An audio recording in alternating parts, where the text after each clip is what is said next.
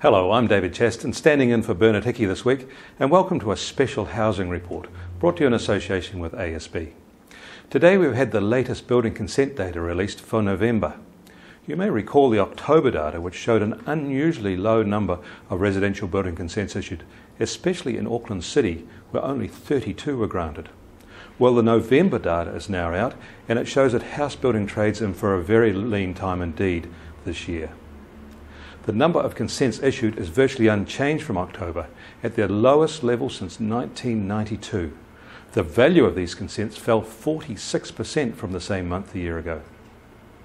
Consents issued in November probably mean construction would start in February, although you usually have up to 2 years to make a start. And remember, the issuing of a building consent does not actually mean the project will proceed. And with financing tough and incomes under real threat, even this low number of approved projects may overstate the situation. This consent data comes on top of very gloomy business confidence reports out yesterday, so it is quite likely a number of these projects will get deferred. And that means very tough times for the building trades in 2009. House building is just one part of the consent picture though. Consents for office and industrial buildings were at the same level as a year ago. So there you have it.